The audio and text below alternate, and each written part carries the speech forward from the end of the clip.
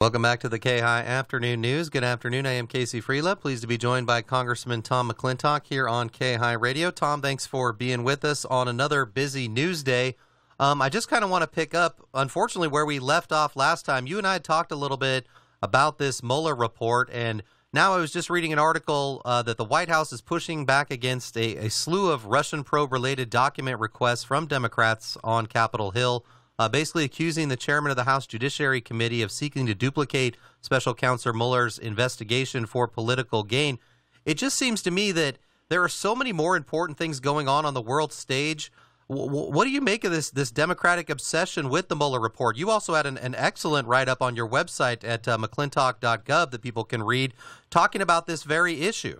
mcclintock.house.gov. Excuse me. Yes. Sorry, Tom. I apologize. I got stories everywhere. Yes, let's get that right. Well, yeah, I mean, this is what the Democrats have decided to focus on. The American people gave them the majority of the House with the promise they're going to do all sorts of wonderful things, and all they're doing is obsessing on Donald Trump. It comes down to that. Yeah, you've talked about, I mean, the bottom line is a large portion of this report is out there, and it seems like the obsession both in the media and perhaps up there, you know, while you're working, is on a few lines of copy that aren't in there.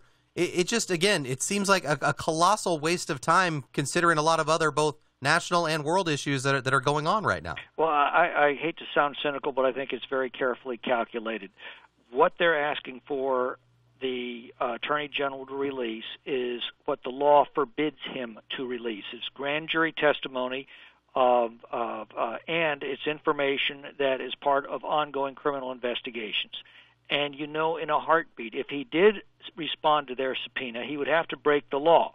And if he broke the law, you know within a New York minute, they would be filing criminal referrals against him for violating grand jury testimony confidentiality and obstructing justice by releasing information that compromised ongoing criminal investigations.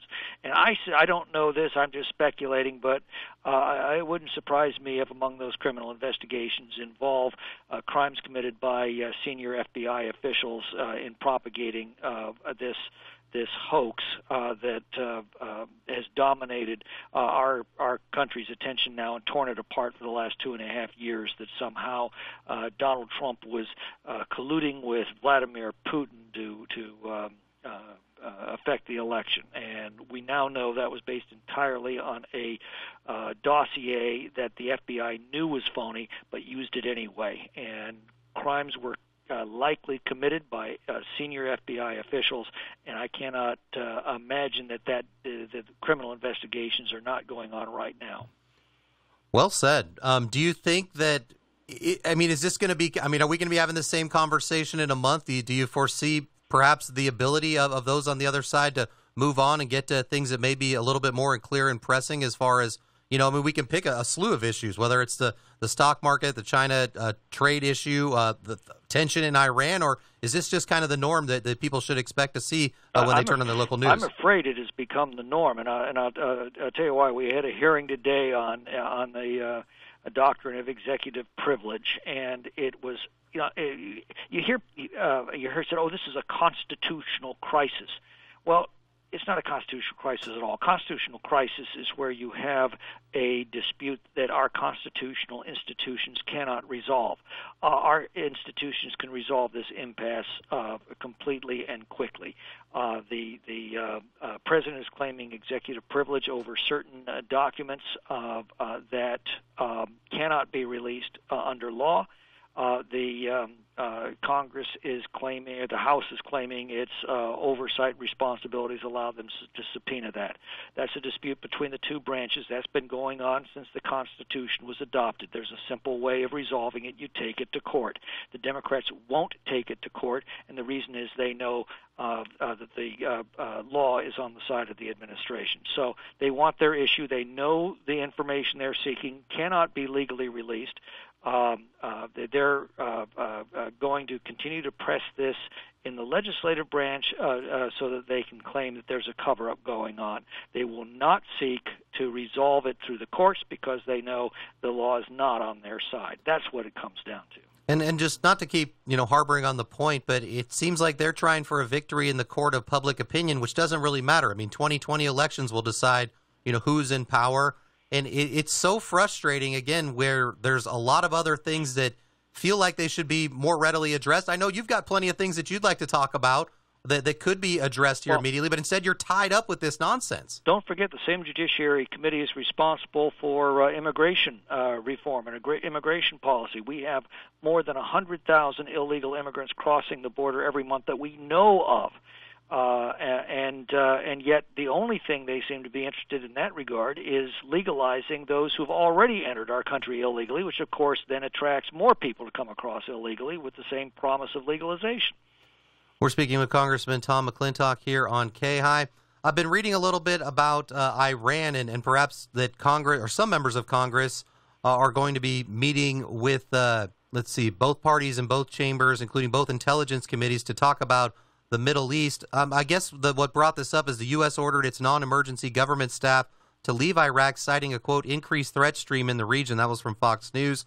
Trump administration officials this week are warning of rising threats to Americans from forces backed by neighboring Iran and deploying warships and B-52 bombers to the Gulf. I don't believe we've touched on Iran in quite some time. Anything you can add to that news story or anything that you've heard yet? Well, yes. I mean, Iran is the biggest threat to peace in the Middle East. It's the biggest threat to Israel. It is now threatening its Arab neighbors, including Saudi Arabia, and is on the threshold of acquiring nuclear weapons if they haven't already. And they've made no secret when they acquire them and the delivery capabilities, they will use them against Israel. The only way to stop that, short of a major war, is for the collapse of the Iranian regime from within. The Iranian regime was propped up by the Obama administration, including sending hundreds of millions of dollars of cash on cargo pallets in U.S. Air Force cargo planes to prop up the regime in Tehran. Those days are now over with the Trump administration. Not only are we not sending cash on pallets to the mullahs, we have finally reimposed sanctions. Those sanctions are having a major effect now on Iran. It is bringing the regime back to the point of collapse. There is a thriving freedom movement within Iran. If we're able to accomplish that, get the Iranian regime to collapse from within, we don't have to worry about a major war to resolve this issue. Well, it's another busy week in Washington. Tom, I'll always appreciate a few moments of your time. We've been visiting with Congressman Tom McClintock here on KAHI. Thank you so much, Tom, and we'll look forward to visiting again real soon. Thanks again, Casey. Take care. We'll take a quick break and be right back here on KAHI.